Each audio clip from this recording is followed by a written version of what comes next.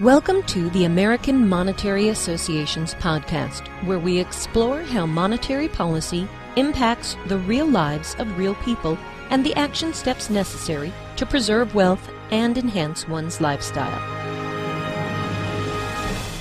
Welcome to the American Monetary Association's podcast. This is your host, Jason Hartman, and today we're going to talk about making sense of the dollar. The author is published with Bloomberg Books, and I think you'll enjoy this show. He's pretty bullish about the dollar. I happen to be pretty bearish about the dollar, and we'll see who is right ultimately, but we'll talk about making sense of the dollar today. And on future shows, we've got a lot of great stuff coming up. We're going to talk about the looting of America. We're going to have Thomas Sewell on to talk about the housing boom and bust. He's a senior fellow with the Hoover Institution, as you may know, and a great author. And we're going to talk about the dangerous reality of our fraudulent monetary system, America's crime of the century with director James West, all kinds of great shows coming up. But today, let's talk about making sense of the dollar.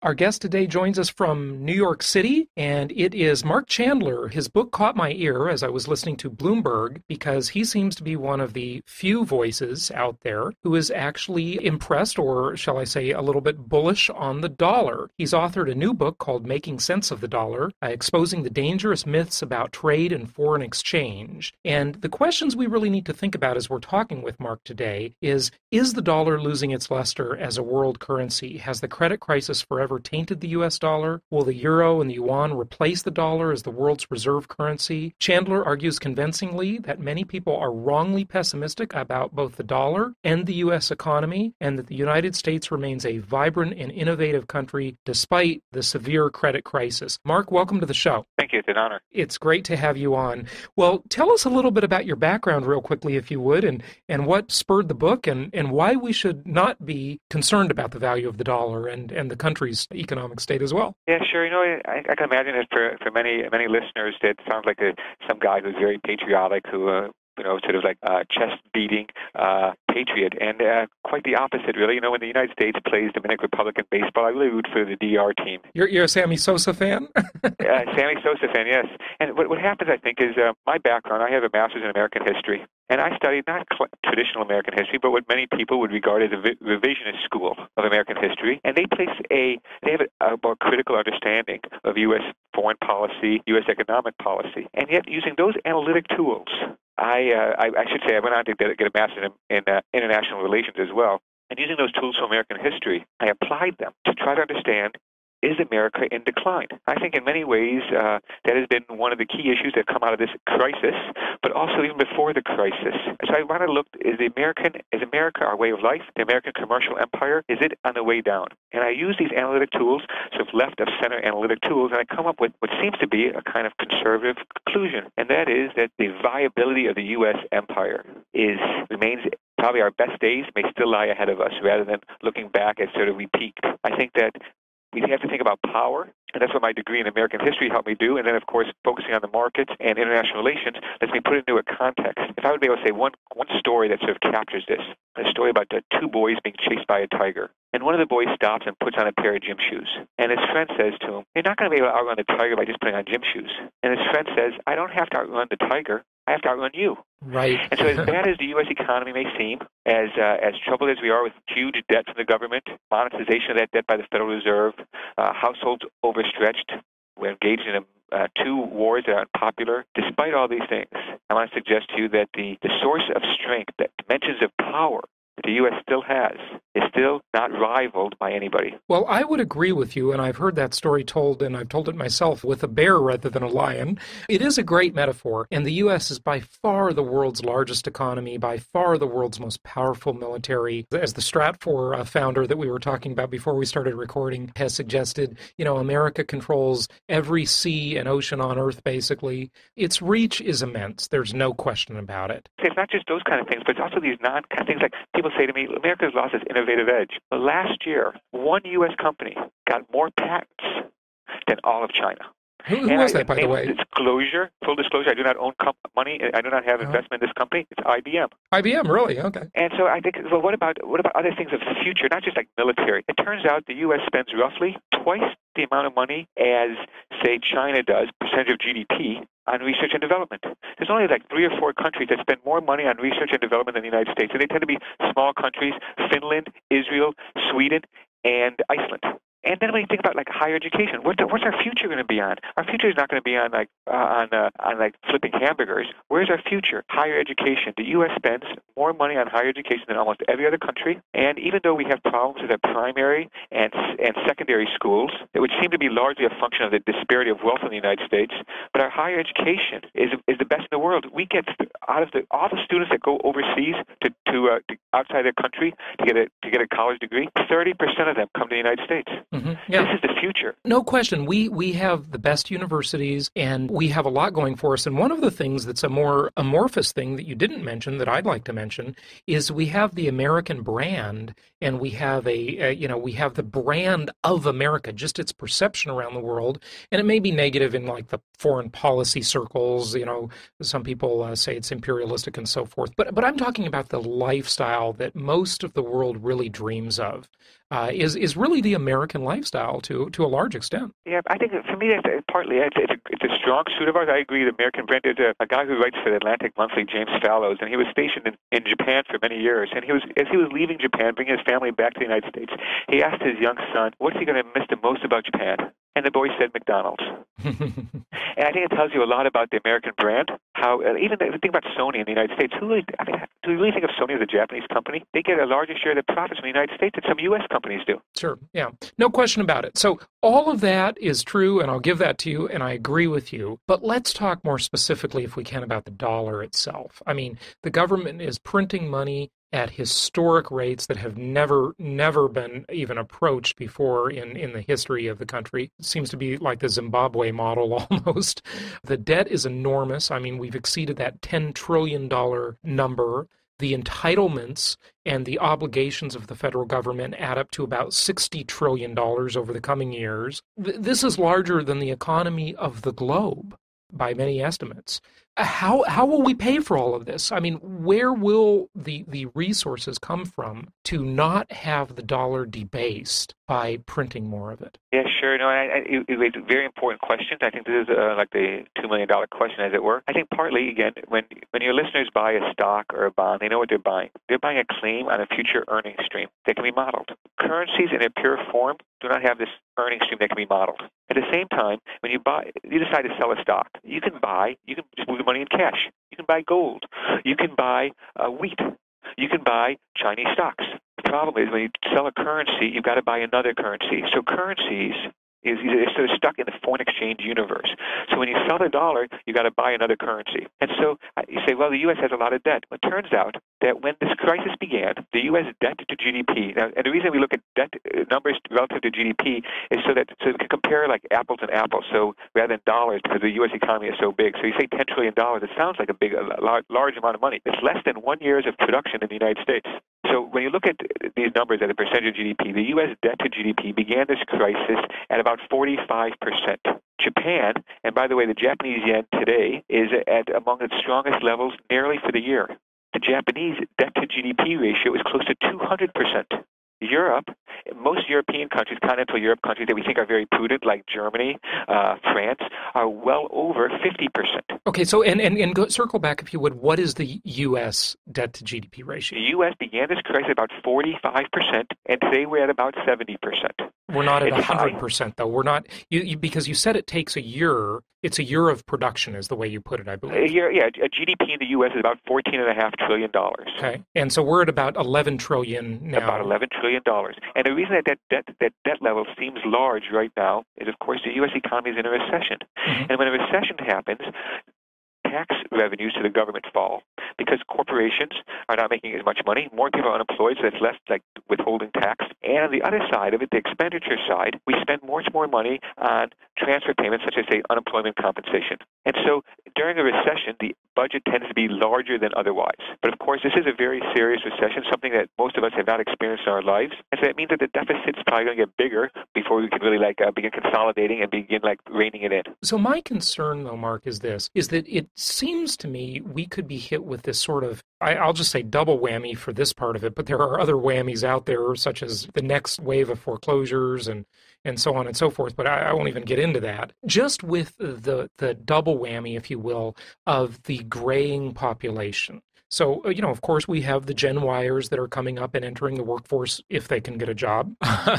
But we have these baby boomers retiring who have paid into the system for 4 decades. And in the next 2 years or so, they really start to hit their entitlement age in mass. And they're going to be pulling a lot more money out of that system. And with life expectancies increasing, now, granted, maybe people will work longer, which I think is certainly good because that increases production. So that's good news. But they also demand more health care. And so many of these promises by the more and more left-leaning government over the last 4 decades have been made by politicians to buy votes. They're all expecting something, and the government will probably keep the promise, at least in nominal dollars, but, that burden becomes even larger. And I see what you're saying about the budget becoming larger during a recession to sort of get people over the hump. Absolutely accurate. I agree with you completely. So I guess what I'm thinking is the demographics out of it's again a relative thing. U.S. demographics are shifting, as you suggest, but they're not nearly as bad as many other countries. And here's partly why. 1980s and 1990s, the U.S. imported, as it were, 1 million immigrants a year, more than the rest of the world combined, leaving aside the political refugees. Just immigrants, people who want to come to your country and work and have a life. 1 million immigrants a year for 20 years. So what this means then is that, give you an example, is that Japan has a shrinking population. Ukraine and Russia are on the verge of a shrinking population. Italy is not that far behind. In the U.S., if you fast forward, say, to 2030, Europe is going to have roughly twice as many people above 65 as children below 15. Wow. The demographics are just shifting so quickly. I mean, the West has stopped having babies, pretty much. Well, I think what keeps the U.S. population growing is not so much the native-born population, it's but immigration. The immigrants. Sure. And so we look at the fertility rates, China, Japan, South Korea, and Taiwan, they're already below the replacement level, which is the level of births per woman, right? We are looking at, so I think that if we fast forward, the demographic situation is serious here, but it's much worse in other countries. And the other point would be that we have still a relatively low population density. That is, we could take in a lot more immigrants, and our culture is open to it. In a way, even though from time to time there's a backlash against it, people like Pat Buchanan want to build a big fence around the country and keep it white and Christian. But I think that in the big picture of things, the immigrants in the U.S. is part of the dynamic of the United States. And because we have a tradition, say, unlike Japan, shrinking population, but no real willingness to have immigrants. So I think that the cultural values, the American brand of a melting pot, is still a strong suit for the U.S. And because we have generally a somewhat younger population than other countries, the demographic issue we'll be able to sort of work our way through easier. Not like it's going to be a piece of cake, and not like, you're right, there's some real problems. I want to make sure my mother still gets Social Security. I want to make sure I still get Social Security. I want to make sure that we have health care for Americans. But I think that as problematic as these are, we have a type of economy and country that's easier. So if I had to bet which country can address the demographic issues easier, my money would be on the United States. Well, I would agree with you until I say, let's pick apart those demographics. So the influx of immigrants has changed. I mean, this is largely, and please, listeners, don't give me some rap about being critical or anything like that. I'm just stating the fact of what it is. It's largely Hispanic populations, and it's largely less educated people. Some would argue are not assimilating enough. Some are, some aren't, of course, it depends. But what do you say to that? I mean, these are not like high-income, highly educated people, for the most part. Right. And I think that's part of the beautiful thing about how immigration in the U.S. works. My family came over in the 1880s, and they still spoke the old language. My family came from Poland and Lithuania. They were still speaking the old language, and it took a generation, 2 generations for them to fit in. Remember you can go to many urban centers in the U.S. still and find different ethnic neighborhoods. And so I think that this is largely a issue of like digestion. A surge of immigrants, and now we're trying to digest it in a time when we've got rising unemployment and greater anxiety that that now we've got, after the Berlin Wall fell and after China embraced capitalism, you've got now a worker in the United States not just competes with Western Europeans and Canadians and Japanese, but now they got to compete with 1.1 billion Chinese, another billion Indians, and hundreds of millions of Eastern Central Europeans. So I think that anxiety makes us a little bit more centered to the immigrant issue. But I think that still becomes a source of strength for the U.S., even though it might not feel like it in the short run. In the long run, this is a source of dynamism to the United States. Yeah, and I agree. The U.S. has always been very open. It's really part of the American business model to accepting immigrants, and that does keep the population younger, and it keeps it from becoming a Japan or a Russia, which is, Japan is dying just because of the shrinking fertility, and then Russia shrinking fertility, but also huge alcohol problems and so forth. The thing I'd like to ask you, though, also about the immigration issue is it seems like the analogy you gave about outrunning the lion by putting on the tennis shoes, right? You just have to outrun the other person. So if America just outruns the other countries, you're right. America in relation is doing better. Okay, true.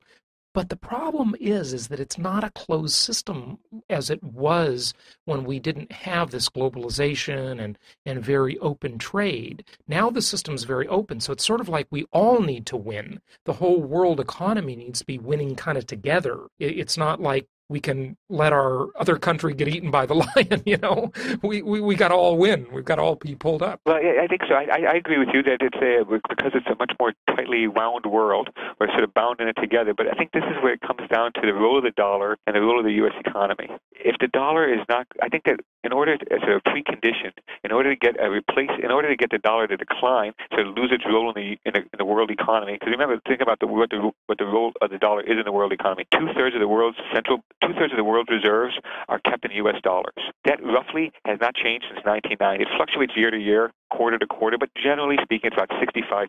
The dollar is also, you name the commodity, from energy to food to fibers, traded, priced in U.S. dollars. Something like 50% of Italy's exports are not invoiced in euros, but invoiced in dollars. When Australia sells iron ore to China, China's got to pay U.S. dollars. So it's another role of the dollar. And so I think also, think about the stink test or the smell test, as it were. Sometimes when I travel for business, I'm in a foreign city. I land at the airport, and sometimes I don't have enough of the local currency to get me into my hotel to see my client. So I ask the cab driver if he'll take U.S. dollars. I have never been turned down. I do not have the intestinal fortitude to ask the taxi driver if he would take Chinese renminbi. But I would imagine they would laugh me out of their cab. Right. Yeah, that's a good point. No, and I've traveled all over the world too, and the dollar is pretty welcome. So in order for the dollar to demise, we need to have an alternative for it. And so look what's happened. China. I don't know if you've seen this. There's a lot of talk going around the market that maybe China is encouraging some of its state-owned enterprises to renegotiate contracts. They decided to buy, say, corn 3 months ago, but now the price of corn's fallen. Say it's fallen from $3 a bushel to $2 a bushel. Why should the Chinese businessman pay $3 a bushel when we all know it's only worth $2 now? And so the contract law, the transparency of the financial system, the transparency of the legal system. Remember what happened? China's negotiating with an iron ore company and then arrest the chief negotiating team because they say they're spying. And so China's going to replace us? I don't see that. What about Europe? People said to me in 1999 when the euro was born, people said to me, the euro, now that there's an alternative to the U.S. dollar, the euro is going to everybody's going to just flock to the euro. Today, the euro is not much bigger than the sum of its parts. That is, before the euro existed, there was a European currency unit, which is a basket currency called the ECU. And then the Deutschmark and French franc. Those three together made up about 25% of the world's reserves. The euro today, roughly 25% of the world's reserves. So for me, the first thing I would need to think that the dollar's role in the world is going to change. Say, okay, maybe it will. What's going to be the alternative? And I just don't see a clear, compelling alternative now. I think of it like our keyboards, the QWERT. It's kind of silly, right? Why can't they just put them in alphabetical order? If I told you I came up with a new keyboard, right? You're right, first mover advantage, but so the next mover has to not just be marginally better in order for me to change, but it's got to be a whole lot better. So I think that right now in the world that there's no real alternative to the transparency and depth of the U.S. Treasury market. There's no real compelling alternative to the U.S. dollar. And so I think that the two conditions then for the dollar to really lose its role is a clear alternative and for the U.S. to lose its will. And I think that we might have our differences of opinion about President Obama, but I do not think he wants to give up the U.S. empire. I think he wants to help manage it more efficiently I don't know, maybe even arguably more responsibly, but he doesn't want to give it up. The U.S. isn't abdicating. People in Florida might have confused George Bush with Pat Buchanan, but I don't think the country has. We're not about to give up and build a big fence around the country. Nothing comes in, nothing goes out. Okay, so let me just address a couple of those things, and I told you I was going to kind of challenge you a little bit here, Sure. okay? So the reserve currency issue. There's a lot of noise being made by other countries. You know, Brazil and Russia are trading outside of the dollar. Giselle, the famous supermodel, wants to be paid in euros. You know, that's sort of no big deal, but it just kind of makes a statement. Taj Mahal last year said they won't accept dollars. And there's some places here in New York on the east side, it's different than the west side if anybody watches Seinfeld, but the east, some stores on the east side are willing to take euros. But I want to tell you that this is when politicians and we know when our politicians are lying. We know when U.S. politicians are lying because their lips move. But somehow, when a Russian politician or a Chinese politician says something, we take them at face value. I want to suggest to you that rather than following the political economist way of saying it would be drawing a distinction between declaratory policy and operational policy. Declaratory policy is what people say. Operational policy is what they do. And here's what the Chinese, who really are leading this charge about dumping the dollar in verbal, the declaratory policy. But operationally, second half of last year, China increased its treasury holdings by more than a third. January, February, and March of this year, they were also buyers of U.S. treasuries. April, they turned into small net sellers, but they came back to the buy side in May and June. So I would say this, that central banks talk about it, but I would say that the content of it is much more about politics than it is about economics. And bottom line here is that there's not really, on a big picture view, there's no real sign of foreign central banks selling U.S. treasuries, actually selling the U.S. dollar, selling treasuries, reducing their holdings. If anything, central banks have accumulated roughly another $300 or $400 billion worth of treasuries this year. Okay, so the one argument with that would be, though, that they are still buying, but they're buying less than before, and also, some speculate, and this is on a little bit more of the conspiratorial side, that they're being sort of forced to buy through behind-the-scenes political maneuvering and so forth. I don't know about that, but just wanted to it's true that partly why are central banks buying treasuries? Why are they building up reserves? Partly, they're recycling their trade surpluses. So they take their trade surplus and they say, we don't want to get this to affect the economy, so we'll take those dollars we get for selling our goods to the hungry Americans, and we'll take those dollars, we'll put them in our reserves. Because of this crisis, trade surpluses have diminished. But not only has the world's trade surpluses diminished, like South Korea and Brazil's and Australia's, but the U.S. trade deficit itself has shrunk. So just at that moment in time where our current account deficit is smaller, other countries have smaller trade surpluses, so there's somewhat less money to circulate. But I would say that this year, what surprised a lot of people is that despite the huge amount of supply coming in from our Treasury, despite the huge supply coming in from corporate America, who's issuing bonds, the U.S. Treasury yields we're talking about a 10-year yield at 3.28% today.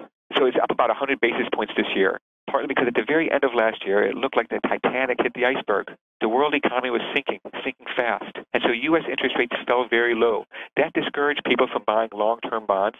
And so instead, the central banks and other people bought short-term instruments. Now that the bond market has risen again, 100 basis points year to date, but still at 3.2%, we're still very low. You look at a country like Germany, people think a more prudent country. They're not monetizing the debt nearly as fast as we are, in smaller deficits. Their 10-year bond yield is 3.22%. There's a 6 basis point difference between us and Germany, one of the more prudent, people perceive as one of the more prudent countries. I don't see signs that foreigners have stopped buying treasuries. I don't see a sign yet that the supply has really weakened the dollar. In fact, when I look at things, I'd say that the dollar is much stronger than it was a year ago. I can put this in perspective for you. But a year ago was a disaster. A year ago this month or next month, really. So I don't know. How's it compared to 2 years ago? Yeah, I mean, yeah, you can pick different starting points. So I would say that it's not clear to me that if we want to argue that the policies that the last couple of years of the Bush administration pursuing, what Obama has furthered and extended. I mean, Bush gave us a first stimulus package. Obama's given us a second one now, and maybe a third one's coming. Maybe a third one. I kind of suspect there's a third one, but in piecemeal, like the cash for clunkers, the minimum wage hike. There's a third one, but they can't call it a package to get through Congress. But I would say that during this time, we have not seen the kind of decline during this period of rapid growth of the budget deficit, rapid monetization of debt. We have not seen a large decline in the dollar. We could see one. It could be in the future. But then it's like, what don't we know now that we'll know then that's going to change people's attitudes? I just don't see I see the inflationary risk, but I think that in the near term, the bigger risk than inflation is the opposite of inflation, which is deflation.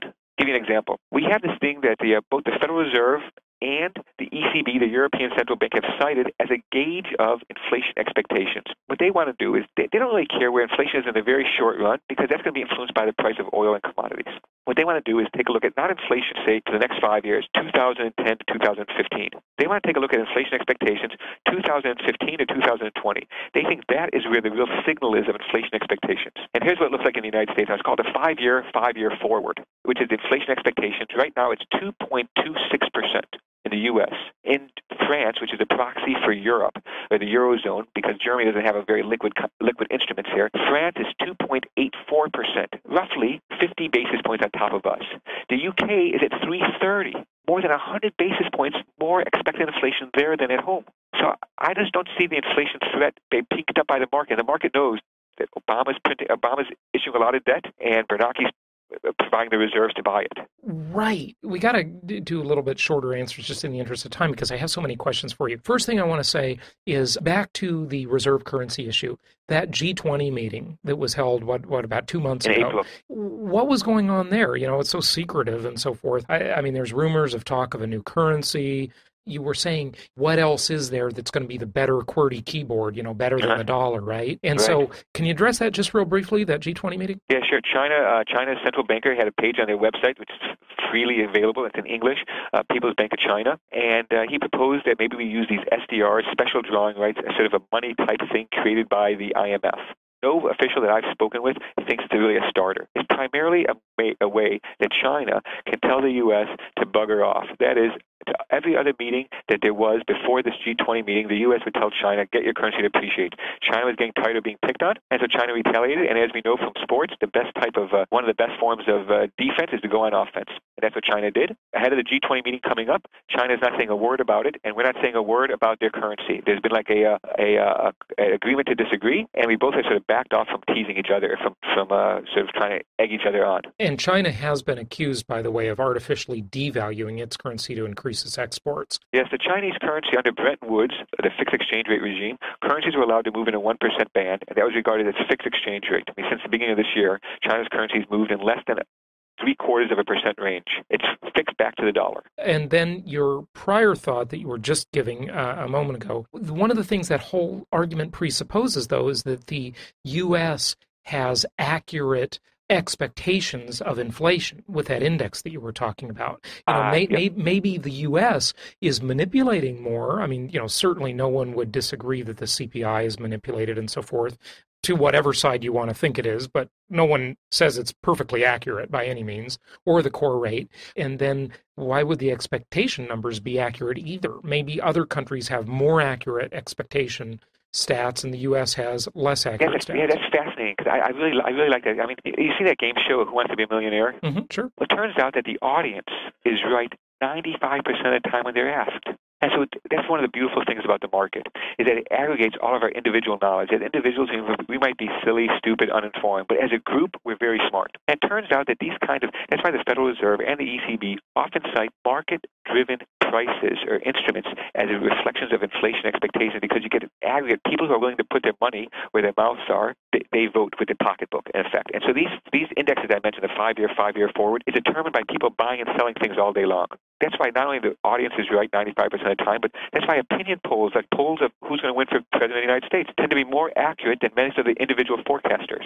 So I'd say that it's not perfect. There's a number of different ways to get inflation expectations. Market instruments seem to be what central banks are looking at. Okay, so please explain to the audience, if you would, if there is any difference between the value of the dollar, whether it be moving up or down, and inflation and deflation. Are those separate issues, or are they the same thing? Let me put it this way. Inflation, as the way economists understands it, would be an increase in the general price level. If you say the price of gasoline goes up, is that inflationary? I'd say, well, the more money you have to spend on gasoline, the less money you have to take the family out for a restaurant. So what we're really talking about there is a relative price change. The price of gasoline goes up, other prices fall because of lack of demand, or stay the same. Inflation is an increase in general prices. Deflation is a general fall in prices.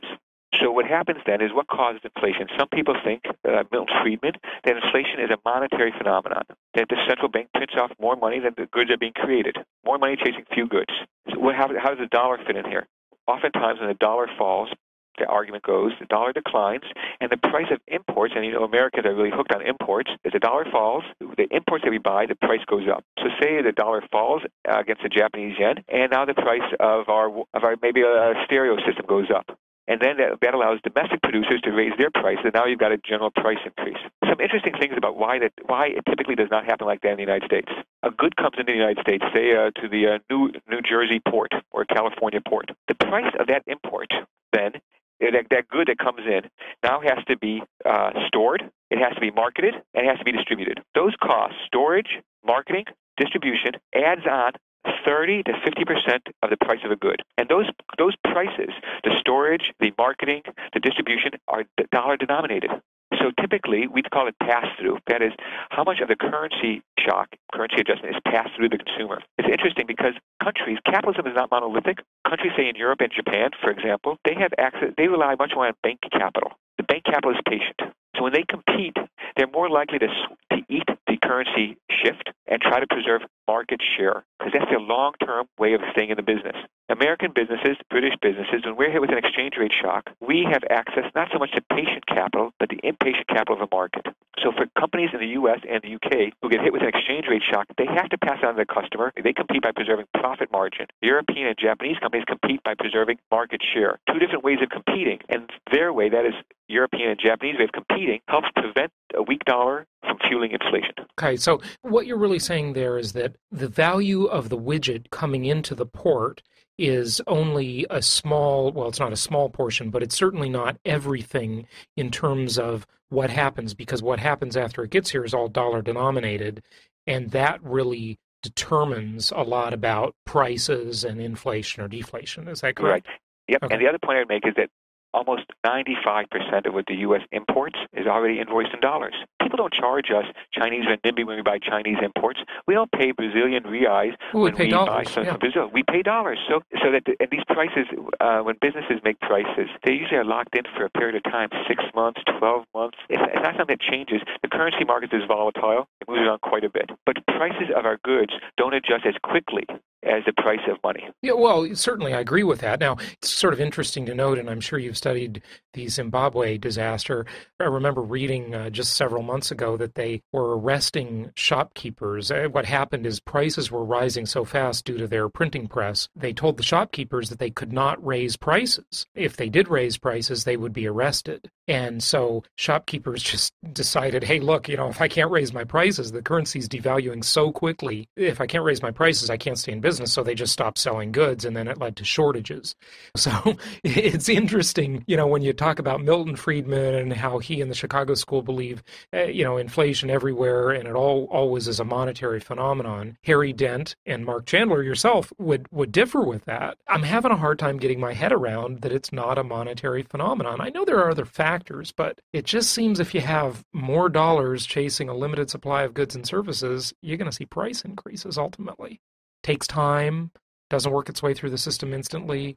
I've heard everything you say, but I got to let this sit with me for a while. Right. I think that a lot of people are concerned. I'd say for most people, I think about Warren Buffett's piece in the New York Times a few weeks ago. I think he called it the greenback emissions.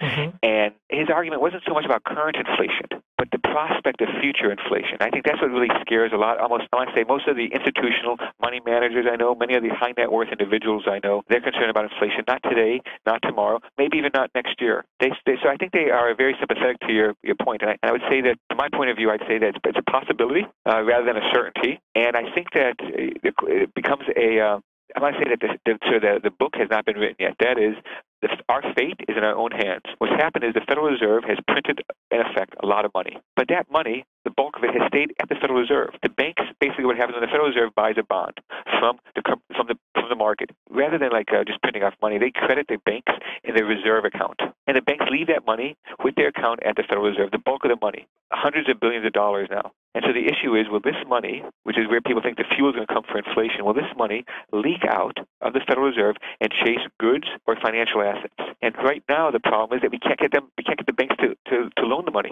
Well, you're right about that, but that's the whole point of the Obama spending. Obama's pitch is, look, I'm going to spend money, and granted he's going to do it on cash for clunkers, infrastructure, energy efficiency, all of the big goals that I hope work out. But money will be put into the economy under an Obama administration. It will be in people's hands. Yes, it's true, but it's making up for the loss of, I'd say that money is making up for the loss elsewhere. It's not like new money coming into the system. A lot of money has been destroyed by falling house prices, by the decline in equity markets, even though the stock market's up this year, we're having a good year, yes, but still well off of its highs.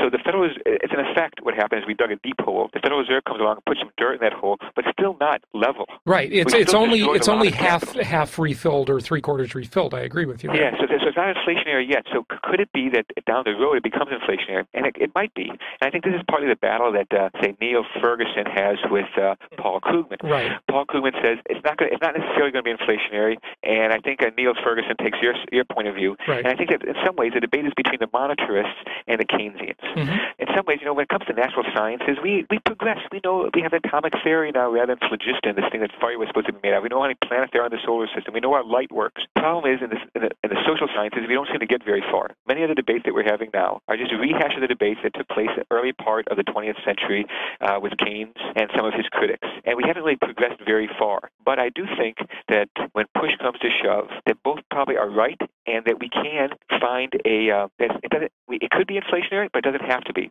That is policy. We, individuals, what we do matters. Okay, so I agree with you there. Just a simple answer, because I want to make sure the listeners really caught what you said there. It was rather convoluted, and I know you have to back it up with a lot of things.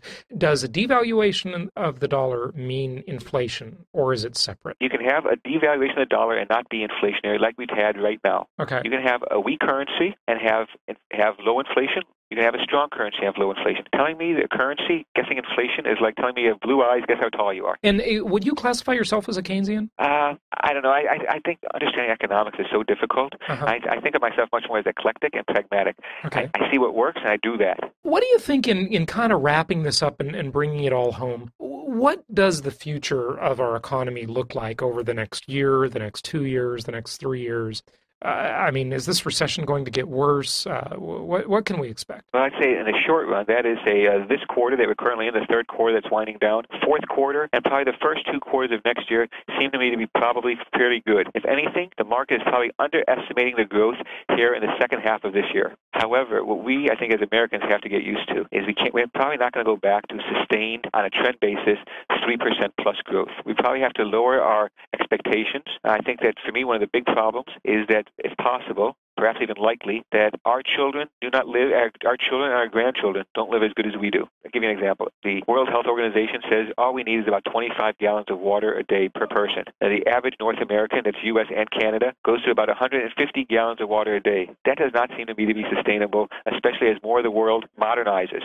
So I do think there's some problems, but I think that in the future what we should do is look for more growth short term, low inflation short run, longer term, slower growth. And inflation is not going to stay at these kind of low levels, but core inflation probably stays between 1% and 2%. Okay, so 1% and 2% core inflation, which means the CPI is going to read, about 4%? CPI could go up, a headline CPI partly because that headline CPI picks up a lot of oil, and oil prices, as you know, well off the highs from last July. But as we look at year over year, as we get further into the year, we're going to get a big rise in headline inflation just because oil prices are no longer at $160 a barrel. And just for the listeners, I want to distinguish, of course, we've reviewed this on the show before, but core inflation means the CPI excluding food and energy because it's theoretically too volatile, although I don't know anybody who can live without food and energy.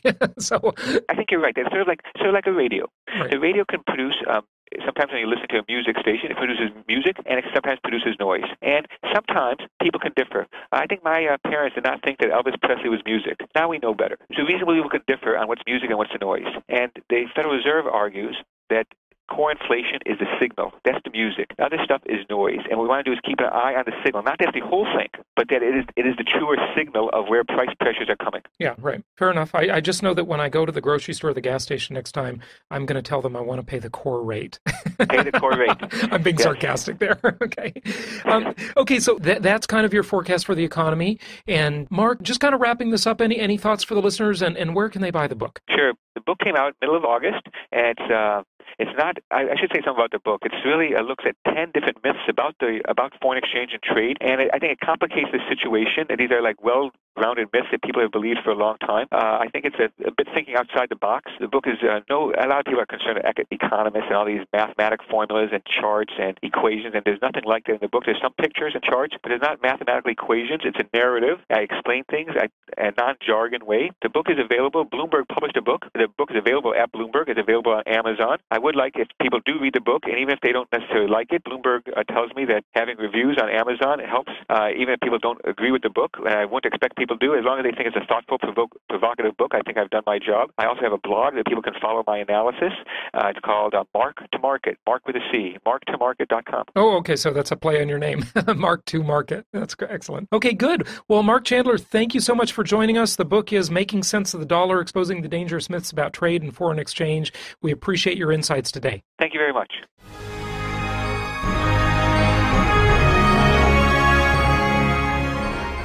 The American Monetary Association is a nonprofit venture funded by the Jason Hartman Foundation, which is dedicated to educating people about the practical effects of monetary policy and government actions on inflation, deflation, and personal freedom.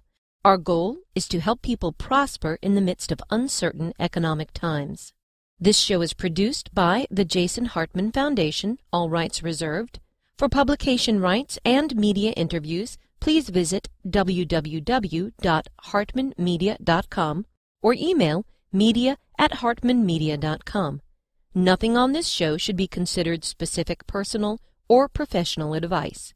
Please consult an appropriate professional if you require individualized advice. Opinions of guests are their own, and the host is acting on behalf of the Jason Hartman Foundation exclusively.